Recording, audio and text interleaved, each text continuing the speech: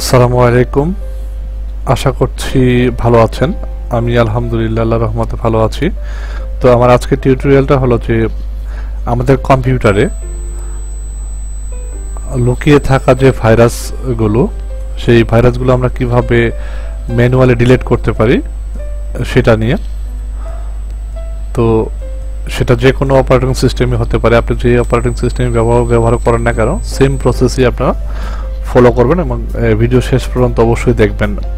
আশা করছি ভিডিওটা দেখার পর আপনার উপকারে আসবে। তো আমরা কিভাবে সেই হিডেন করা ভাইরাসগুলো ডিলিট করতে পারি সেই প্রসেসটা আমরা এখন দেখব। তো আমি উইন্ডোজ অপারেটিং সিস্টেম উইন্ডোজ 10 ব্যবহার করছি। আমি 10 প্ল্যাটফর্মের উপর দেখাবো আপনাদের। তো আপনারা যারা 10 ব্যবহার করছেন তারা এভাবে আমার মতো করে অ্যাপ্লাই করে নেবেন এবং আদার্স অপারেটিং সিস্টেমগুলোতেও সেম প্রসেসই আপনি ফলো করতে পারেন। তো প্রথমে যেটা করবেন, আপনি মাই কম্পিউটার আছে, দিস কম্পিউটার আছে, হ্যাঁ। তো উইন্ডোজ 10 এ তো দিস পিসি এই অপশনটা আছে, এটাতে প্রথমে ঢুকবেন। তো ঢোকার পর এখান থেকে আপনি যাবেন সি ড্রাইভে, অর্থাৎ লোকাল ডিস্ক যে অপশনটা আছে এই ড্রাইভটায় আমি ঢুকবো। প্রথমে ঢোকার পর এখানে দেখেন আমি জাস্ট ক্লিক করব ভিউতে। তারপরে যারা অন্যান্য অপারেটিং সিস্টেম আছে সেই ক্ষেত্রে যে অপশনগুলো আমি দেখাবো সেই অপশনটা আপনাকে প্রথমে এনেবল করে নিতে হবে। তো আমি উইন্ডোজ 10 এ এই যেহেতু ব্যবহার করছি সেক্ষেত্রে এখানে ভিউতে যাব। ভিউতে যাওয়ার পর এখান থেকে হিডেন আইটেমস এটাতে ক্লিক করব, ঠিক আছে। তো এটাতে ক্লিক করলাম, করার পর এরপরে যাব ইউজার্সে, ঠিক আছে।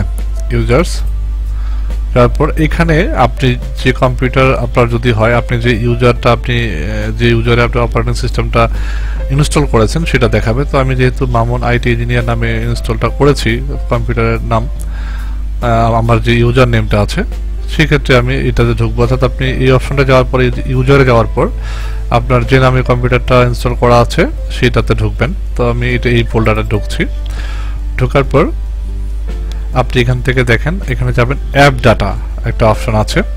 তো এই অপশনটা যদি না পান অবশ্যই আপনি ফোল্ডার অপশন থেকে হিডেন ফাইল যেটা এটা এনেবল করে নেবেন, ঠিক আছে। তো যদি উইন্ডোজ 7 ব্যবহার করে থাকেন সেক্ষেত্রে একটা প্রসেস, উইন্ডোজ 8 একটা প্রসেস, উইন্ডোজ 10 একটা প্রসেস। অর্থাৎ হিডেন ফাইলটা আপনি এনেবল করার যে প্রসেসটা সেটা আপনি দেখে নেবেন। যদি আপনার জানা না থাকে আমাকে কমেন্ট করে জানাবেন, আমি অবশ্যই আপনাদেরকে হেল্প করব।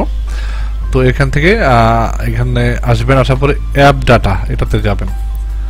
যাওয়ার পর এখান থেকে দেখেন এখানে 3টা অপশন পাচ্ছেন। এটাকে তো উইন্ডোজ 10 এর ক্ষেত্রে দেখাচ্ছি।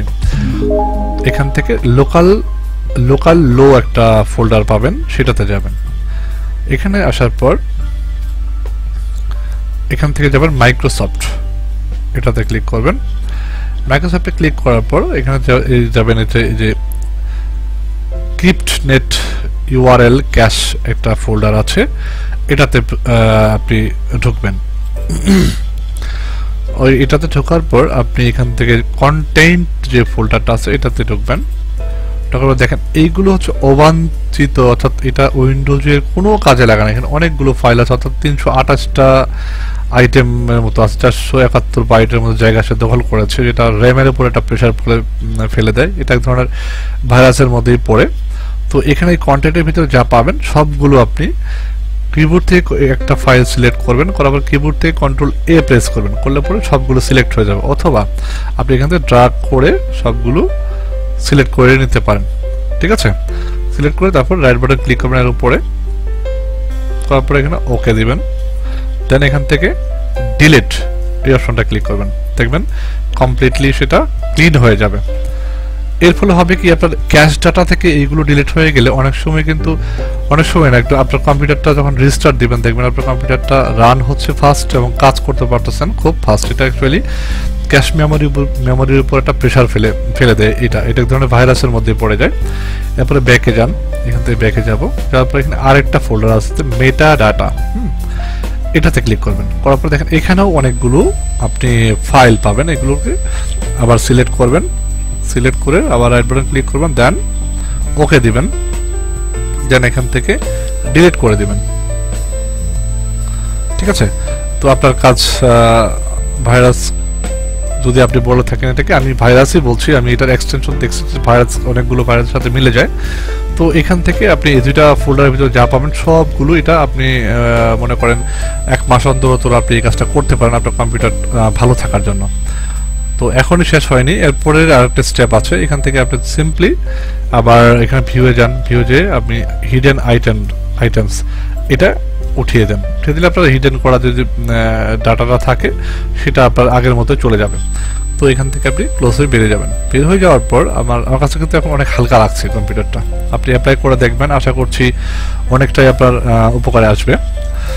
তো এরপরে যেটা হচ্ছে আপনি যাবেন আবার দিস কম্পিউটারে, এখানে যাওয়ার পর আপনি সি ড্রাইভের উপর রাইট বাটন ক্লিক করবেন, দেন প্রপার্টিজ, দেন ডিস্ক ক্লিন আপ। ঠিক আছে, তো আমি এখানে ক্লিক করলাম ডিস্ক ক্লিন আপ। তো এখান থেকে যে ফাইলস টু ডিলিট, এখান থেকে যা পাবেন সবগুলো আপনি সিলেক্ট করবেন প্রথমে। তো আমি এটা সিলেক্ট করছি, প্রথমে এটা সিলেক্ট করলাম। কি আছে রিসাইকেল বিন, টেম্পোরারি ফাইল, তো যা পাবেন হ্যাঁ সবগুলো টিক মার্ক করবেন। টিক মার্ক করে এখান থেকে ওকে দেবেন। ওকে দেওয়ার পর এখানে বলছে are you sure you want to permanently delete this file? Yes, আমি ডিলিট করব। ঘাবড়ানোর কিছু নেই, এটা আপনার কম্পিউটারের মানে অবাঞ্ছিত যে ফাইলগুলো থাকে যেটা আপনার কম্পিউটারের আপনার হার্ড ড্রাইভ এবং র্যামের উপর প্রেশার ফেলে সেগুলো ক্যাশগুলো সে ক্লিয়ার করে দিবে। তো এখান থেকে আপনি ডিলিট ফাইল এটা ক্লিক করবেন, মানে একটু সময় নেবে। তো আমি একটু সময় পর্যন্ত ওয়েট করছি আপনাদেরকে দেখানোর স্বার্থে, যদি কোনো ধরনের সমস্যা হয় এখানে তাহলে যাতে আপনাদেরকে বোঝাতে পারি। তো এটা আমি অ্যাপ্লাই করছি অনেকবার অ্যাপ্লাই করার পর ভাবলাম যে আপনাদের সাথে এটা নিয়ে একটা টিউটোরিয়াল করা দরকার। আপনারা যারা অপারেটিং সিস্টেম ব্যবহার করছেন হয়তো কাজেও লাগতে পারে। আপনারা আশা করছি ভিডিওটা এই ফলো করবেন এবং এই অ্যাপ্লাইটা করে দেখবেন আপনাদের কম্পিউটারে। তো এটা কিন্তু ডিস্ক ক্লিন আপ হতে একটু সময় নেবে। ডিস্ক ক্লিন আপ এমনিতেও আপনার সপ্তাহে বা 15 দিন পর একবার করে চালিয়ে দেওয়া উচিত। তো এখানে কোনো ধরনের প্রবলেম দেখায়নি। দেন এখান থেকে কি করবেন, ওকে প্রেস করবেন, দ্যাটস ইট।